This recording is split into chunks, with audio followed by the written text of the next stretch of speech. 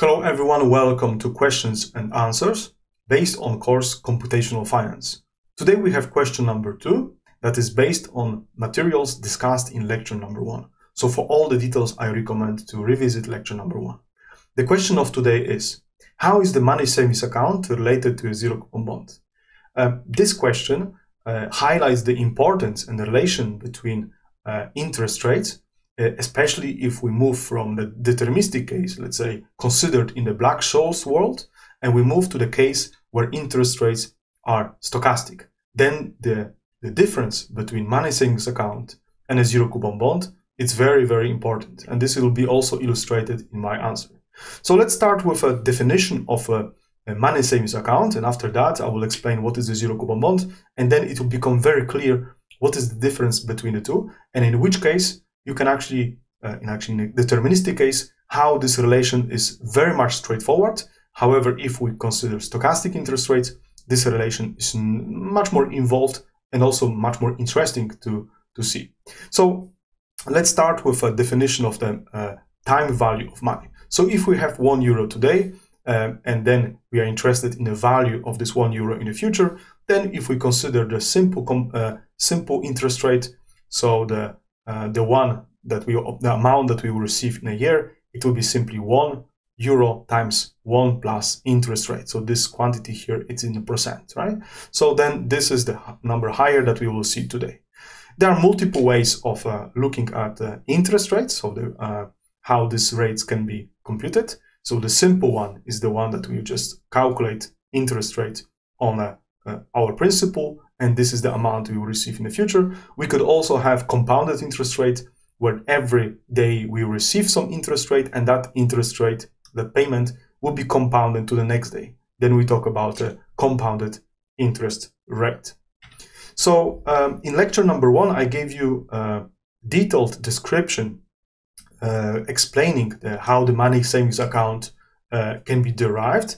The bottom line is this relation here. So the money savings account at time t is equal to the initial value. Of course, here we can just consider 1. And then we have times e to power rt.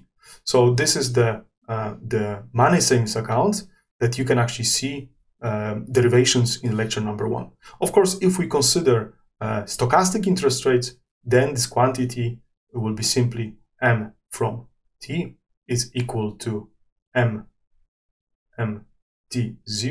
and then we would have an exponent, and then we have integral from t0 to t r s ds. So this is the money savings account if in the case where we have a stochastic interest rate. So this is s here, this is rs. So then we have to integrate. The same case would be if you would consider not constant interest rate or stochastic, but time dependent. Then this is the quantity that we'll be dealing with. And this comes from the fact that money savings account is defined in this way.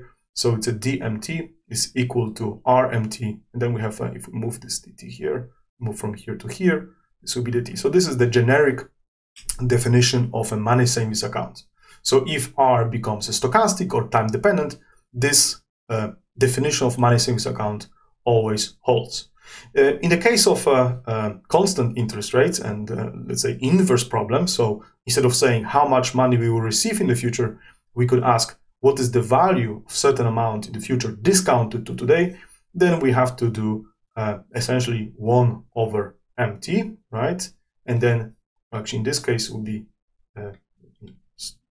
because then we have to do it like this way. So if we would like to have we have time t today, and in the future we have capital time t, we would like to discount this amount. The discount factor is defined in this way, which is equal to mt divided by m capital time t. And if you have a small t equal to 0, so today, then this will be gone, and then this will be equal to 1, and then this will be the definition of discount factor. And actually, we can actually see that if you look at mt, then this will correspond to this quantity here. So you see, in the case of interest rates, which are deterministic, it's a very trivial relation. However, it's much more involved once this interest rate become stochastic. Of course, here it is still straightforward because we still integrate a stochastic quantity, but how to confront it with zero coupon bond, that's the part of the next slide. So zero coupon bond, it's a contract that pays €1 at the future time capital time t. So this is a contract with P defined, has two arguments, small t and capital time t, so like defined here, which at the maturity of this contract we will receive €1. And the pricing problem is, what is the value of this contract today? So what is the value that we can see at time p t0 capital time t? That's typically the standard pricing problem. We have a payoff. We are interested in value today. Whole computational finance, in essence, you can say we always focus on values today. What is the value of a contract that will pay us something in the future? Because this will determine the fair value of this contract. So if you look at the generic case where we have stochastic interest rates, then we have the fundamental pricing theorem says if we have the pricing of a contract, the contract of h capital time t, so there will be one payment at the capital time t, discounted today under risk neutral measure is the value that we have today. This is based on a filtration f small t.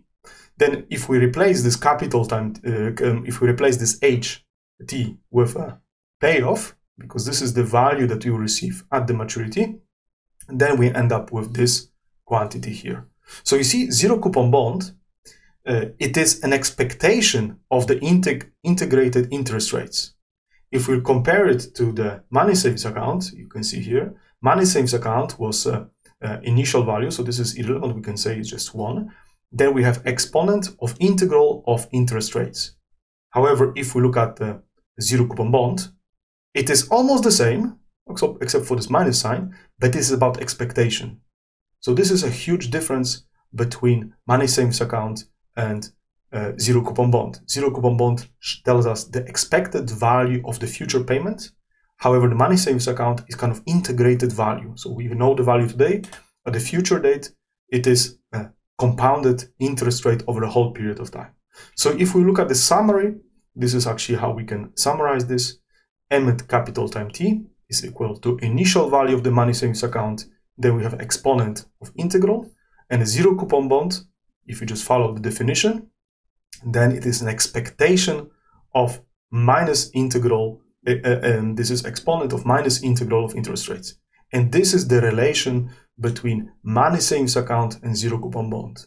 In this course, computational finance course, we mainly are focused on the case where interest rates are deterministic.